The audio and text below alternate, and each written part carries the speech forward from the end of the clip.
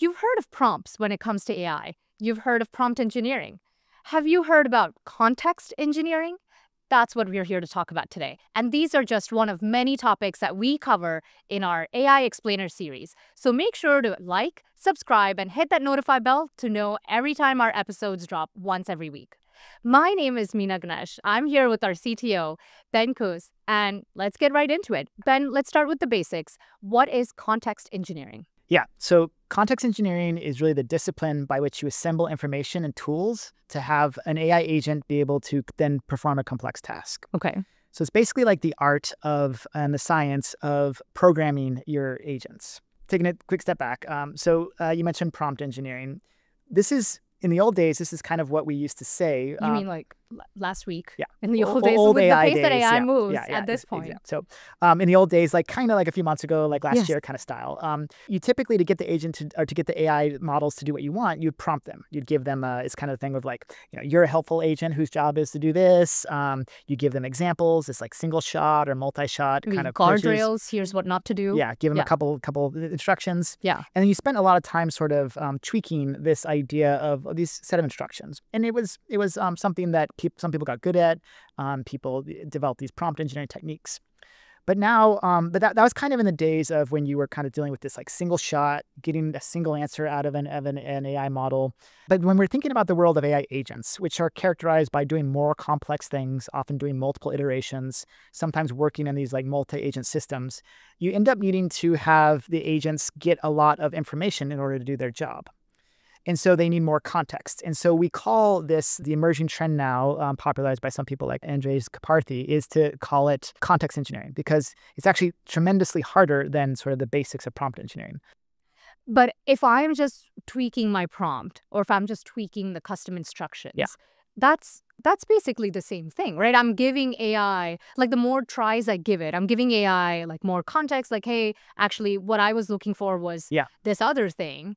So amend your, and put it in a table. Yeah. That is prompt. It is. Isn't it the same thing? The essence of prompt engineering is part of context engineering, but it's way more complex than that. Okay. So let's walk through an example.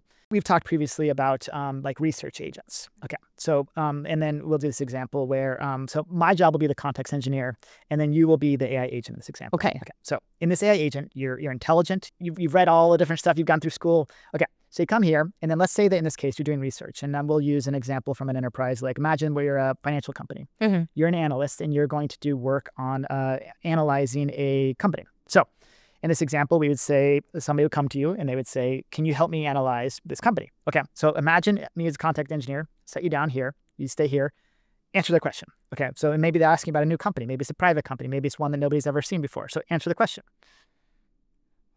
I would need context. You would need context. Yes. Okay. So, and then in particular, I would have to say either I'd have to provide you with information, or I'd have to give you tools on what to provide. Mm-hmm. So there's a serious problem that you just hit right now, which is that even though you're intelligent, even though you're maybe the smartest person who has ever been in this area, like you would still need context to answer a question like that.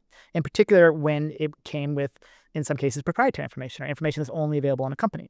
So giving you not enough information, and frankly, I didn't even give you any instructions. I didn't tell you what you're supposed to do. I didn't tell you your objective very much. I didn't tell you. Right. I only passed on just a bit of the query, and so I didn't even give you anywhere to work. I didn't give you a scratch pad to take notes or anything like that. So all of this, if I was a context engineer in this case, I would have done a very poor job. Now that's the challenge of not giving enough information. But then there's another challenge, which is imagine if I said, here's a question about a company that you need to analyze. Here are 35 books on it. Here's access to 45 different databases of information. And here's 7,000 different examples of things in the past that people have done on this area. And I'd say, I need you to answer this, and I want you to do it fairly quickly. Like AI agents kind of work about 100 times faster than people per sort of like for kind of like typing in how they think. So I need an answer in about, let's say, 30 seconds. I'll give you, 30 minutes or in that ballpark of range. And so can you do that? I would still want to know what of the information that you gave me, how much of it I probably don't even need in order to answer the question. It's almost too much information at that point. Yeah. Every model has a context window, and they can only handle so much information. And so we've talked in previous episodes about the idea of doing retrieval augmented generation. And so that is part of this also, is to be able to provide to you the knowledge that you need. So when we're talking about context, we're typically talking about things like knowledge, and then often using RAG to be able to get that knowledge. We're talking about the idea of your instruction set that you need to be able to do this with your objective. And we're talking about tools. And to the example, like if I gave you 45 databases of different things to go look through, or if I gave you a whole bunch of content, you might say, well, I'm going to go look through them. But if those didn't have the information you're looking for, then you're going to waste a ton of time. Or you're going to find something that's not quite relevant and then think it's relevant because I confused you by giving you too much. You didn't tell me what the tools were for, Yeah. or what I should look for using those tools. And in AI, many iterations of AI today has this challenge of, if you give it too many tools, but almost like a person, it gets confused and sometimes uses them when it really doesn't need to. If I said that you had a team of other agents to work with, you're going to also need to pass around notes and pass around things to talk to. So this whole thing is the art of context engineering. So Ben, how is this different from, the combination of giving really great, really well thought of custom instructions to an agent alongside really well crafted prompts that, an agent would have to take it all into account? Like, why do we call it context engineering? What is the engineering portion of this? Yeah. Okay. So for an example like this research agent, so this turns out to be really hard and complex to get to work well. So for instance, like the way that normally the first step of research is to actually search for data that you might need. And so there's this question, like, how long do you search for? How many queries do you do? How many results should you look at? And remember, time is typically part of this, and you want it to actually perform well. So should I say just keep going and forever, just keep researching, and then you just, anytime you find something interesting, keep going? Or do I say that, like, I want you to look through about a few hundred results, kind of, and then be able to get the gist of it? When do you go back and ask for more clarification from the user? This is a question that comes up in context engineering. And then when you go through and you basically look through things, like, do you need to create an outline? If you create an outline, should you then just go automatically fill it in? Do you need to go research again based on this outline? Then when you're done and you have an idea of the way that it works and you fill in the pros, should you bother to have another agent critique you? If you get that critique, then should you rewrite it from scratch? When do you go back and do more research? All of these kind of questions are what we would typically handle as something you would call context engineering.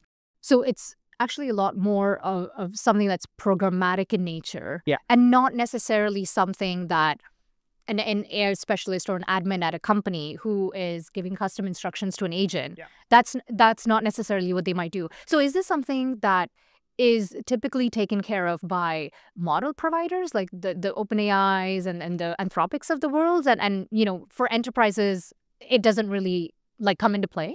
Well, many companies that provide these kind of capabilities where you're sort of chatting with an agent or talking to it or having the agent do these activities, they're typically doing this idea of context engineering in the background. So they're basically instructing the agent that when they get certain types of questions, one of the first things that context engineering does is to figure out what does a person want, and then sometimes issue off commands to other little sub-agents or processes to go off and do those kind of things. And in general, one of the ways that you know if you have good context engineering or bad context engineering is whether or not you're getting what you're looking for from your agent.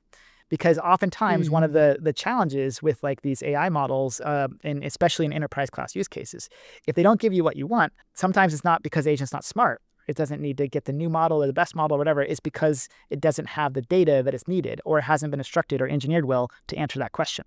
So context engineering is not just the programmatic components of giving the agent instructions on how many queries to run, when to touch base with the user, when to ask for feedback. It's also the combination of the custom instructions, the actual prompt that the user gives. But then isn't the onus on the user using this agent to figure out, wait, where did I go wrong? Yes. And how will they even know that, oh, it's not me, it's the agent's context engineering that's the problem, Well, typically for many new systems like for Box, we have these agents that have tasks. Remember when we talked about AI agents, many agents have an objective. Yeah. And so the agent needs to be designed in a way, and context engineered in a way that it is able to get the information it needs or get it or ask the user to get it. and to be set up in a way in the platform so that it's able to have access to those kinds of things. So typically, you'll know because the agent will, again, whether or not it gives you a good example for subjective, if we were doing research and you get a bad set of research, then again, oftentimes it means that it maybe was not context engineered appropriately. And in the world that we're in now, with this kind of emergence of AI agents continuing to get better, models continue to get better, the techniques are continuing to get better, you see an evolution where many companies are working on making their agents more and more sophisticated using this sort of practices of context engineering. So is context engineering something that enterprises or companies who are looking to leverage AI care about, or is this really only a concern for, players who are providing the AI services in the space? Really, anybody who's like building AI agents needs to worry about context engineering. But there's many levels to this because in many cases, just like with people, where sometimes the output of a person or of a team turns into an input of somebody else, in many cases, companies who are using AI agents themselves, who are making their own agents to then utilize different tools, sometimes those tools are actually other agents, would then be able to then, they need to worry about context engineering for their internal agents. As an example, imagine this a financial company was doing an analysis, and they wanted to not only do research on a company, but then also take that and then prepare a presentation for their internal team. They had their own internal format. They had their own other sort of custom databases that they go into. So they might ask Box to research all of their unstructured data, all the content that they collected about this company, and then they would use that to then create these new artifacts. And so their agent would call the research agent, who's been context engineered, and then their agent would be context engineered to take that as an input and then be able to then provide more exactly what they wanted internal to the company. So this is common, where agents basically are calling other agents. And at Box, we believe very much in this idea of an AI agentic ecosystem where all these different platforms provide their capabilities either as tools, like an MCP server context sense, or as agent-to-agent capabilities. And it's very common as platforms to have companies build with, in the same way that they have IT engineers or developers and companies that build special software applications for them internally. They'll build custom agents internally that will then call upon these platforms to be able to provide these kind of capabilities. So it sounds like context engineering is a really, really important part for businesses realizing the true value of AI and getting the most of it, right? Does that mean that we now give less importance to prompt engineering? Like maybe, if these agents are configured and programmed so well enough, it almost doesn't matter what I ask it. Like, it's going to give me a great answer. I think in every human-to-human activity, there's often this idea that communication is critical. And I think this is one of the sort of the essence of prompting an agent is to actually communicate with it. You're talking to the agent.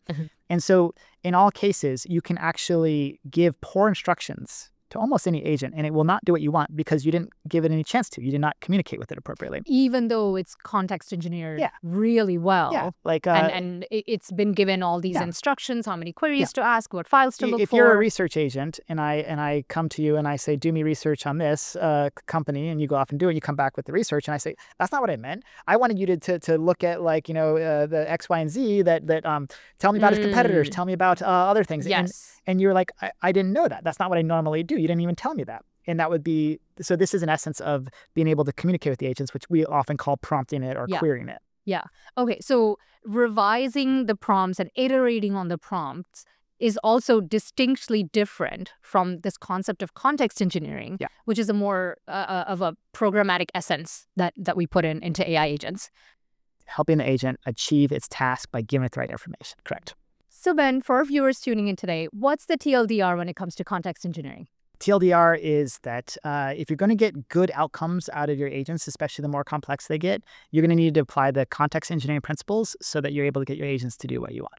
Very insightful. Thanks, Ben. And that was it for this episode of AI Explainer series. Tell us in the comments what you think of context engineering. See you next time.